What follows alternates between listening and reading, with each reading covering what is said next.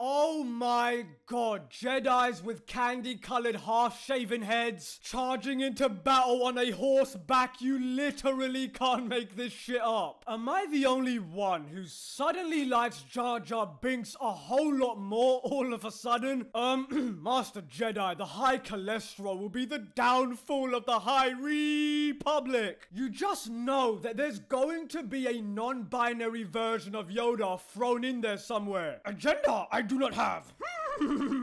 Look, we all saw this one coming from a mile away, but damn, does this crash look so horrifyingly good from a distance, because I wouldn't be seen 10 feet from this garbage. It's called the High Republic because all of the authors were stoned out of their minds. The High Out of Our Minds Republic. We need a series about the most boring, peaceful era of rainbows and wham-man that looks like the coloring sheet on the back of a kid's menu. You know, I wonder if anyone will get drunk on green milk from the titty of a dinosaur and attempt to murder their nephew in their sleep in this. Anyway, this trailer looks like it was put together by people who have never done this before. When the narrator spouted off that foolishness about controlling the Force, I knew without a doubt that this High Republic is hot, woke garbage. These clowns do not understand Star Wars at all, not even a little bit. That shit was so cringy. They are very clearly trying to rewrite the old Republic to avoid paying any of the old creators anything. The only Republic that I saw in this teaser was the People's Socialist Republic of the Galaxy, with the president being Xi Ping Pong Kathleen Kennedy. I believe Chancellor Kennedy is a Sith Lord ever since Luke Skywalker made his R2D tour to the Mandalorian to pick up his Toyota. Kathleen Kennedy has been kicking puppies off a cliff. She's been very upset because every time Disney takes one step forward, she takes them 3 steps back.